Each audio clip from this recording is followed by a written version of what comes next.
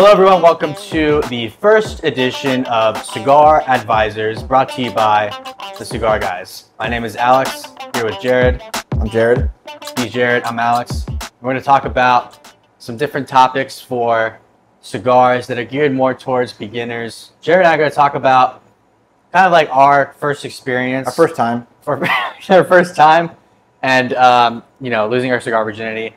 And we're going to walk you guys through some of our stories and what we did, and share some advice for people that want to get into cigar smoking. So I'll share my story. I think I started smoking cigars first. Yeah, absolutely. So if you couldn't tell, the first 82 episodes. Yeah, definitely check out the Cigar Guys podcast for longer form content. But essentially, I turned 18 and was recommended that since I'm now 18, I should go smoke cigars. So I found the nearest cigar lounge, which is like literally down the road. Went in and got a Padron 1926 Maduro because that's what I was told was really good. And if you know anything about Padrones, is they're definitely on the stronger side.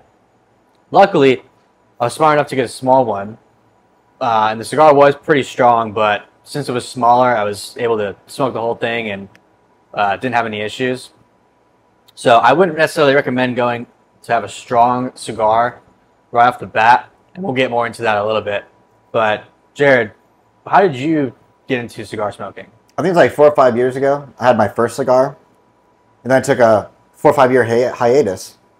I'm just kidding. Okay, oh, stop. That made no sense. Now, it was like years ago that I had a friend, a high school buddy, that brought me to a lounge that's local to Florida called Corona, and I had a Monte Cristo Classic Yellow Series. It was my first one I ever had.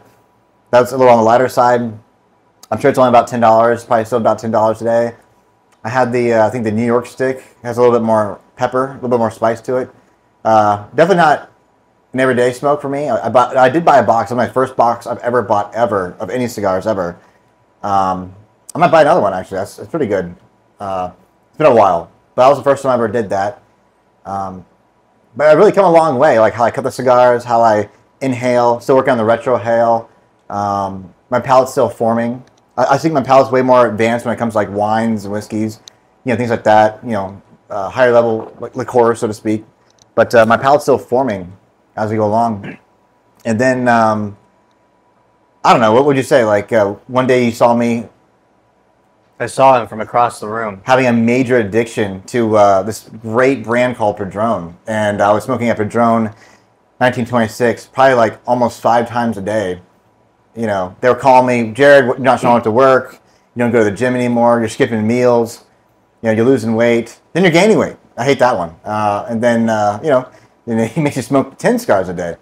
It's crazy how that works. I don't know. I don't think I ever went through that phase, but basically, yeah, Mark, I think, was actually the first person that you got introduced to. This was like the foundation of the Cigar Guys podcast. The Cigar Guys already existed, but Jared was like the final piece of the puzzle.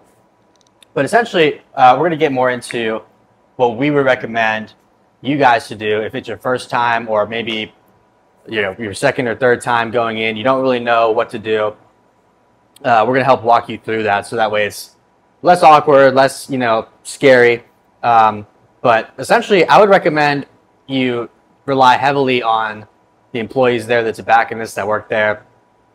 Don't be afraid to let them know that it's your first time or you're just getting into cigars, and say, hey, I'm looking for something that's on the lighter side with good flavor. They'll help guide you in the right direction. Some cigars that I would recommend would be like the My Father Connecticut. It's cheaper. It's like in the $8 range. It's a lighter cigar, but still has really good flavor. I would also recommend something like a Perdomo 10-year anniversary called the Champagne. You'll recognize it because the cellophane is basically an orange color, and most cigar lounges will have this particular cigar, the Padron Champagne. So go in there and ask for one of these two, or see what the tobacconist recommends you. What cigars on the lighter side would you recommend? That's a tricky one for me, Alex, because I don't smoke light cigars. Because light cigars are for pussies. No, they're not. Cut that out. Okay, anyway. Yeah, we'll cut that out. Anyways, let's continue. Moving on. I really don't smoke lighter cigars. It's hard to really pick those out. I'd say any kind of Connecticut you find, I think, is a generally lighter cigar.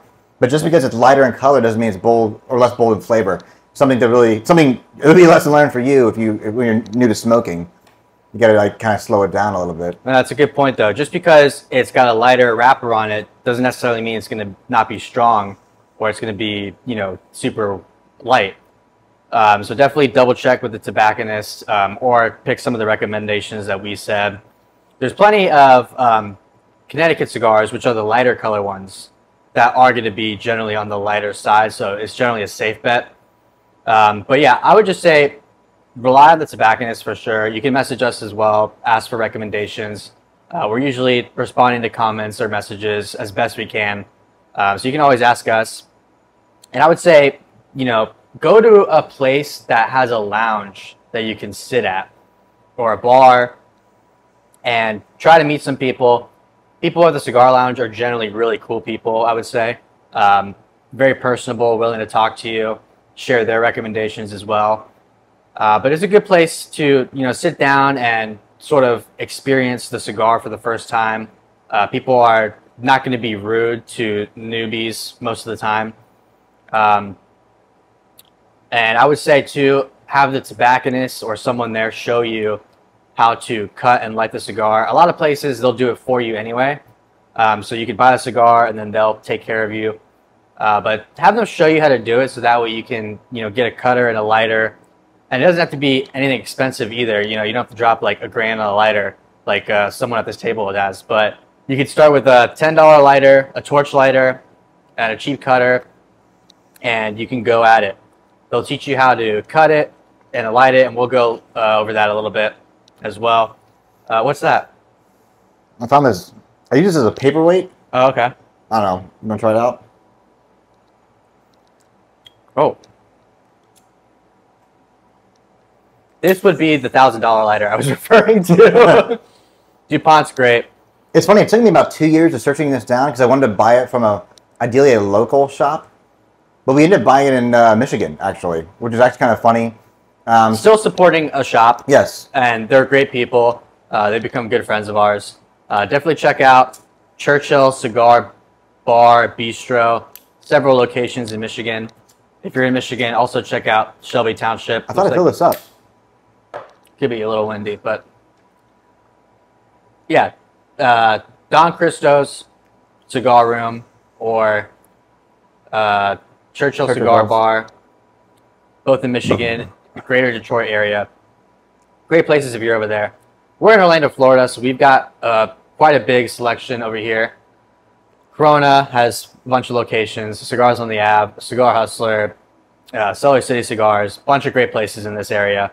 But look up your local cigar lounge. Try and find one that is actually a lounge and not just a shop.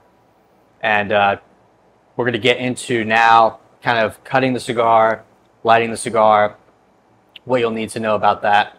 I was saying, I forgot to say this earlier, but the biggest issue or biggest thing that stumped me was just because you see a higher purchase price on a cigar doesn't necessarily mean that it's better. I experienced this a few times because I personally find Davidoff to be a little bit too light for me.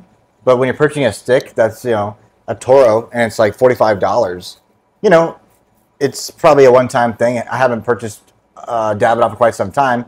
I'm not saying they're bad, but I'm just saying they're really light for my palate. So you really got to kind of figure out what you like for your own taste, your own palate. And you'll kind of find that over time as you mature. But the thing is, you kind of want to start small and kind of grow.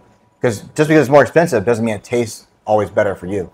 That is a good point. You don't necessarily have to spend a lot of money on a cigar for it to be good. There's great cigars that are under $10 that you can enjoy. Like the ones I recommended earlier, those are all either 10 or less. So don't fall into the trap of you have to spend a lot of money to enjoy a good cigar. You definitely can find really good cigars for more money. And I definitely recommend you do try some of these cigars at some point. But don't feel like you have to spend a lot of money to enjoy good cigars. When it comes to cutting your cigar, generally we use a straight cut. We have cigar scissors. We also have like the guillotine cuts like this. It's 1 or 2 blades that allow a straight cut on the very end of your cigar right here. You always want to cut just above the cap, so that way your cigar doesn't end up unraveling. Nice clean cut right across. And then when you light your cigar, preferably we recommend torch lighters that use butane. So there's no added chemical flavor or anything like that. It's a very pure form of flame. So we'll pretend like this cigar was not lit already.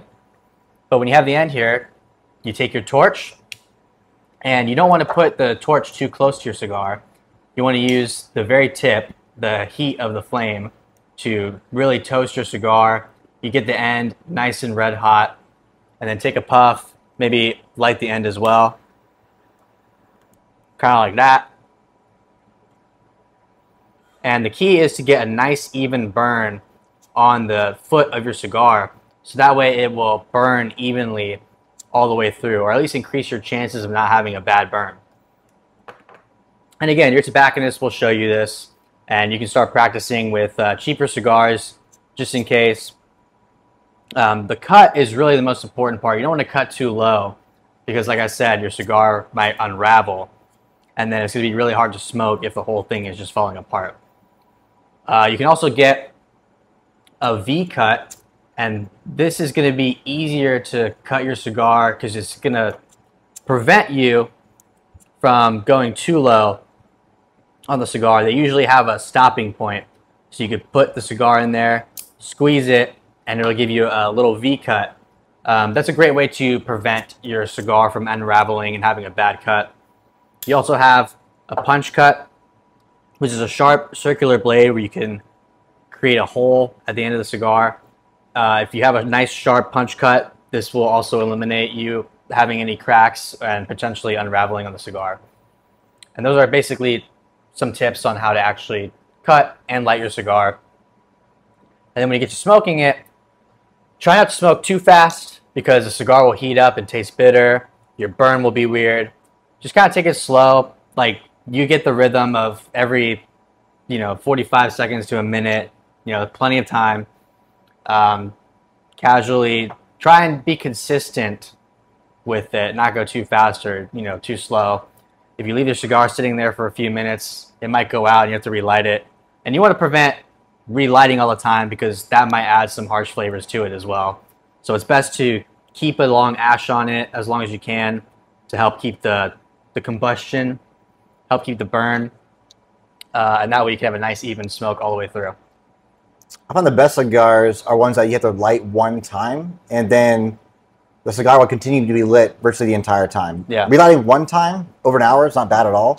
I think the lighter the ash, you'll notice the better quality of tobacco you're actually smoking. Reminded me to fire that intern who didn't fill this up. Yeah, that's ridiculous. We go through interns like every week. But it's okay. What were you just saying? Sorry, I'm a little upset right now. Me too. I totally lost my train of thought. I did too. Oh yeah, so at the end of the day, cigars are a handmade product. They're all rolled by hand. So there's always going to be a few inconsistencies. So again, like Jared said, it is common to have to relight a cigar once. That might happen. Cigar might go out. You might kind of forget about it. So it's not uncommon for that to happen. It might burn a little uneven. That happens. If you lit the cigar properly and it burns uneven, it might just be that the cigar wasn't rolled as good as it should be. There might be a little underfilling of the filler leaves in there. Unfortunately, it happens. It shouldn't happen a lot. We say, like, if you have a box of 20 cigars, if one of those is bad, that's really good. If you have, 5 of them that are bad, that's really not so good. But for the most part, premium cigars that you're going to be smoking will be consistent for the most part. Back to Padron. Padron is probably the most consistent brand out there. Always a great draw, always a great burn, and they all taste the same. So you'll find your cigars that you like that are your consistents, your go-tos, your everyday cigars, and those will treat you pretty well. Yeah, it's funny. The other day, I bought a $15 stick, which is kind of medium range, I guess, price.